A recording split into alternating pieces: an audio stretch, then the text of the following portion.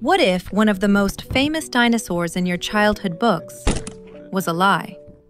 For decades, the story was simple. The mighty T-Rex was the undisputed king. But a handful of smaller, mysterious fossils created a 40-year cold case. Were they just teenage T-Rexes? Or something else entirely? A predator we got completely wrong. They called it Nanotyrannus. The clues were always there, hiding in plain sight. A different number of teeth, longer, more powerful arms. Features that just didn't fit the teenage story. But the real proof, the undeniable truth, was locked inside the bones themselves. Growth rings, like a tree.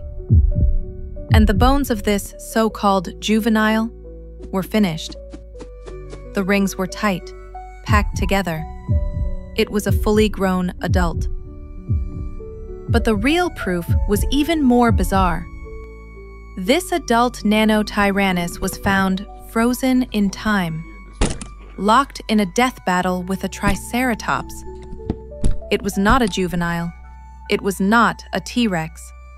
It was a distinct species, a sleek, separate hunter that shared the world with the king. So what other giants are hiding in the museum drawers, waiting to be discovered? Follow to decode the past